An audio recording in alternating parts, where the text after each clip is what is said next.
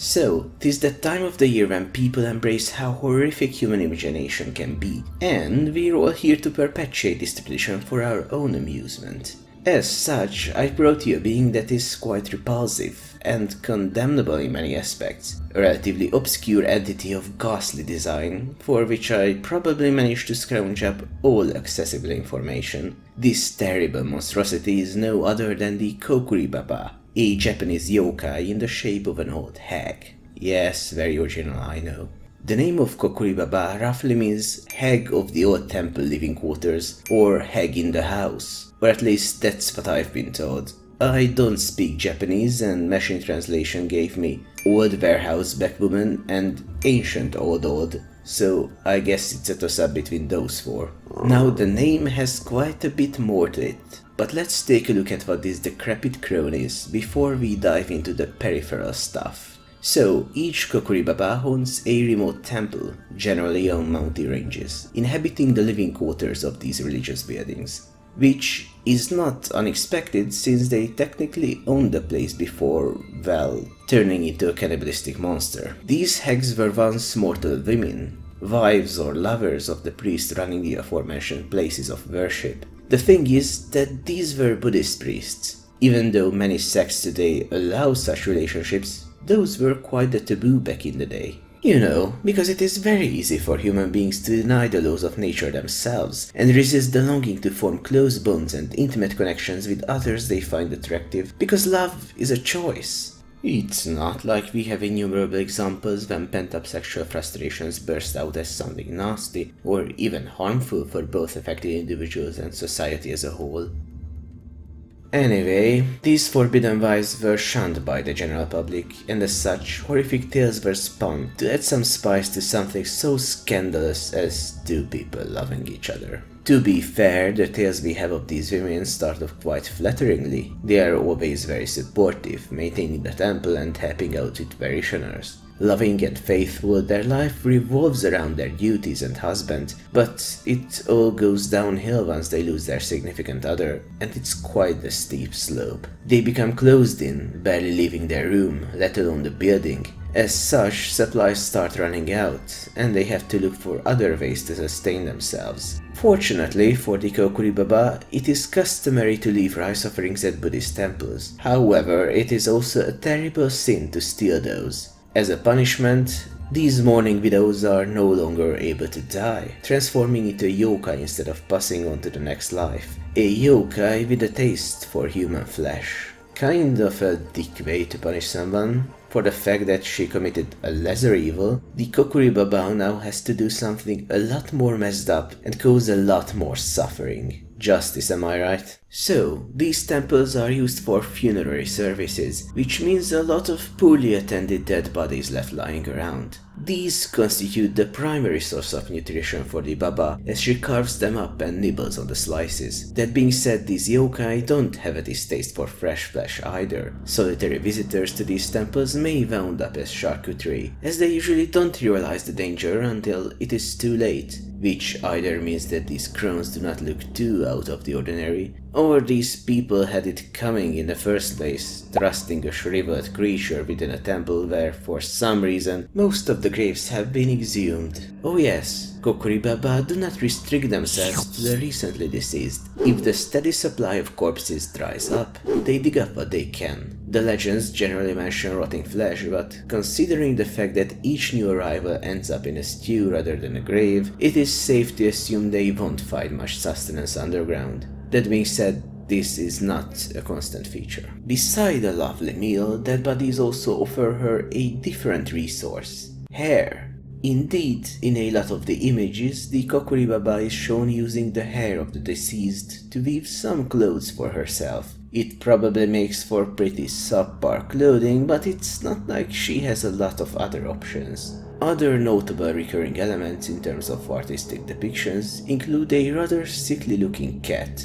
None of the sources I found mentioned anything about the cat beyond the fact that it is on the image. It is a distinct possibility that the cat is simply a product of faithfully copying the original artwork. It may also play a role in the source used for the book the Kokuri Babā was first mentioned in. Well, the name at least. Toriyama Sekian more or less made up this particular yokai for his third book in a 4-part series all about monsters and supernatural beings. The supplement to the 100 Demons from the Present and the Past was published in 1781, and together with its prequels and sequel formed the basis for most of today's yokai depictions. Indeed, this is the very image that has been copied ever since. Most are quite faithful, some take a few liberties, and others are a lot more contemporary Japanese. I wonder what parts of a deceased person those are. Anyway, this is apparently the first actual place where the Kokuri Babā is mentioned as such, with nothing more than a few lines. These few lines are a translation of Sekian's original text, clearly referencing the Chuoganglu as the source for this entity. According to Japandemonium Illustrated, this source is a much older 14th century book titled Tales Told While Resting from Farm Work. It was written by the Chinese Tao Zongyi. The story is filed under the section on cannibalism, mentioning the man-eating crone that was the wife of a Buddhist priest. As for whether Sekian can be viewed as the inventor of the Baba or not, is a difficult question. Even if his version is technically an adaptation, it has taken a life of its own. A marginally less obscure one at that. Looking back at the brief entry that introduced this flavor of corpse muncher to the world, Sekian made sure to denote that the Kokuri Babā is even more fearsome than the Datsubeba, which is highly debatable. Let's analyze this as objectively as we can. So, on the one hand, we have the reclusive woman turned cannibal that occasionally kills people and mutilates corpses. On the other hand, we have a thoroughly dickish old bitch. Datsubeba roughly translates to old woman who strips clothes and is plying her terrible trade at the Sansu River, which is a bit like the Buddhist Styx. She terrorizes two particular groups of the deceased. The first are children. Since they have not had enough time to accumulate the experiences that would form their character, these souls have trouble crossing the otherworldly river. On its banks, they are approached by Datsubeba with a shit-eating grin. She makes them strip, the absolute creep, then instructs them to amass a high pile of pebbles on which they can climb to paradise. Then her and her demon buddies go around knocking down each pile of significant height for shits and giggles. I have no idea why she is permitted to do that, but someone else has to periodically rescue these souls trapped in perpetual pebble piling. Jizo the Bodhisattva comes around every once in a while, and in order to be able to take the victims across the river, he hides the naked children in his robe. Anyway, that's not where Datsubeba's antics end. She also strips adults of their clothes, but she actually has a reason for that. The garments are hung onto the branch of a riverside tree by Old Man Kanao, an Oni who judges the weight of the sins the deceased has committed based on how much the branch bends. If you happen to die naked, don't worry. Datsubeba has a tried and tested solution. She rips off your skin. While this is technically very early in the journey to the afterlife, some punishments are still administered here, and Datsubeba is there to get her hands dirty. For example, if you happen to have stolen anything in your life, she will break your fingers and tie your head to your feet. I love the smell of moral absolutism in the morning. Nothing better than disregarding all form of context and having a blanket punishment for a very broad type of crime. Putting sarcasm aside for a second, context is the very thing that makes the Datsubeba a much worse thing than the Kokuri Babās, who are victims of circumstance, turned monster by the messed up laws of the world, according to the lore. This bitch enjoys being a dick, and even if she technically does not kill, she does try to torment the souls of children for eternity, so there's that. But I digress. There is one more thing about the Kokuri Babā that I promised I'd touch on. It has to do with the name and how Sekian loved to play with words. Kokuri is also used in the folk phrase, Mukuri Kokuri. It is simply used to refer to something frightening, especially by parents trying to scold their children. However, Mukuri Kokuri has a very fascinating historical origin as well. During the Mongol invasion of the 13th century, Japanese people viewed the invaders as actual demons, due not in small part to their aggressive approach to warfare as well as their more advanced technology. The origin of this expression can be traced back to the phrase Moko Kokuri no Onigakuru, which means the Mongolian Korean demons are coming. The passage of time chiseled it down to only the second word and the corruption of the first one, losing much of its edge in the process. It does also create a minor link between foreigners and the Kokuri Babā, but it is coincidental at best. So that's pretty much all the information on these babas. But here's the thing. I'm the realism guy, the weird rooster dragon snake affront to nature who always tries to create believable versions of the monsters featured in his videos. What am I going to do with a desiccated supernatural hack that likes to nibble on long pig? Well, I could take a closer look and see if something so horrific has a chance to occur, and how close such an event could be to the lore. Naturally, I will disregard religious elements and supernatural powers. Not trying to disrespect anyone's faith, but, you know, people turning into immortal monsters for committing sacrilege is not exactly a documented phenomenon. First off, is there any real-life connection we can make? Are there any reports or mentioned locations? Well, apparently the book titled Library of Monsters to Nurarihion mentions a Kokuri Babā, or at least a very similar corpse-eating woman. This is the only source that mentions a location beyond the vague mountain temples, and it states that the creature was encountered between Nara and Osaka. It's not a lot of information, covering about 20 kilometers of space, so there's nothing I could gather from this alone. We'll have to go solely off of the lore. It starts simple enough. A Buddhist priest taking a wife and dying before her is well within the realms of possibility. Her becoming reclusive, abandoning her duties is also a potential prospect.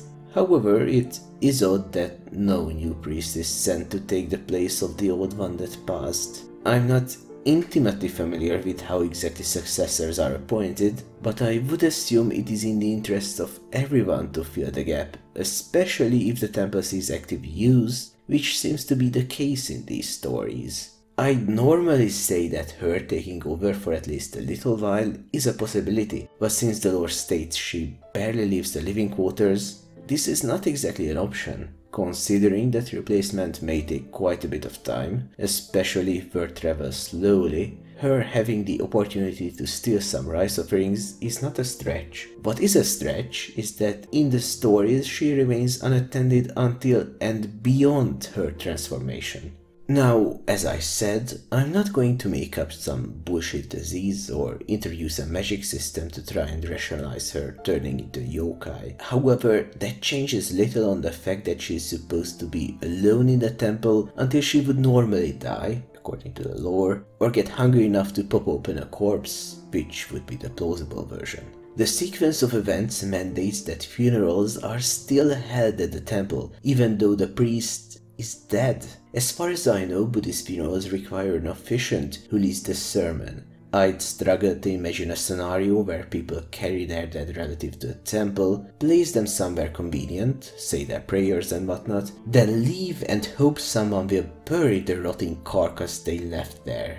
Well, there is the option that any new monk or priest they send there gets killed by the now completely psychopathic woman. It is reinforced by the part of the legends where she kills religious figures who pass by. She could potentially lie to visitors about where the newcomer is and keep the facade up to a point. It does get very suspicious after a while, but perhaps that's not a problem. In a scenario where the Kokuri Babā is based on a real person, it would be evident that she gets discovered at some point. If her husband died of old age, she might very well be old enough to resemble the hag too. It is also not impossible that the new priest of the temple lets her stay there, and she steals dead flesh and exhumes graves in secret until found out. That being said, these do kind of require her to go clinically insane in a short period of time. It is quite a leap to go from mourning your husband to slicing up bodies, especially since the legends suggest she's eating them raw,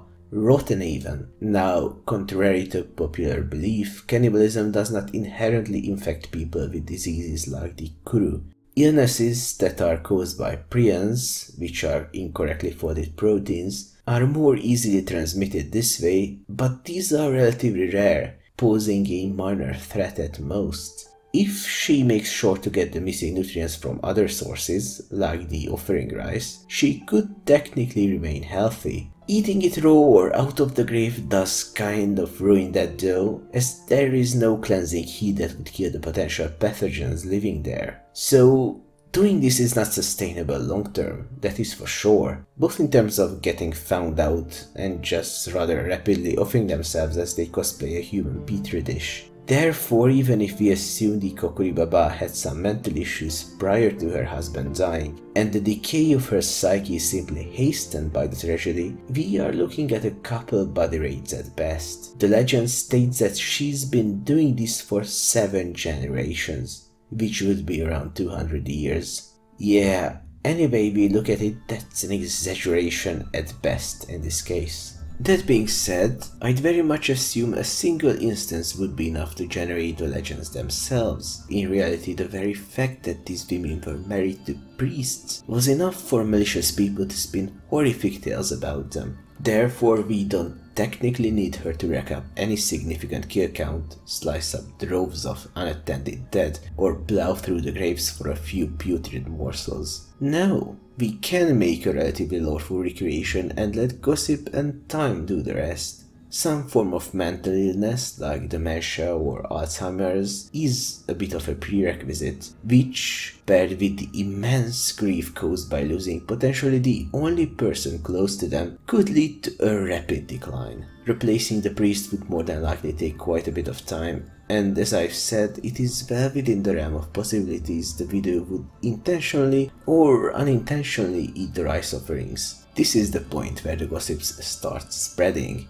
as it would be considered a heinous crime. Funeral services would likely not resume until the newcomer arrives, but it would not be implausible that the freshman priest lets her stay. It could be out of pity, it could be he expects her to earn her keep. Either way, mental deterioration paired with dead bodies left at the same place she used to find her food, I can certainly see some gruesome events without any contrivance. The exhumation of graves is likewise something not too far-fetched, especially since her husband would almost definitely be buried in the local cemetery. Desperation and confusion could lead her to start clawing at the dirt, which alone is munition enough for yokai tales. While the murder element is not a necessity, a highly unstable old lady vilified by the visitors as well as the priest, who by now likely detests and fears her, is a rather volatile situation. Frustration can make dementia and Alzheimer's patients quite aggressive and violent. It takes but one inopportune outburst, and the two capable of causing lethal damage, like a knife. While the lore adds some rather colorful exaggerations and presents a rather clear-cut story, foregoing the fantastical elements and adding a bit of nuance can make it a realistic collection of events. Since these would take place at a time when belief in the supernatural was strong, no wonder people would think of the old lady as a yokai.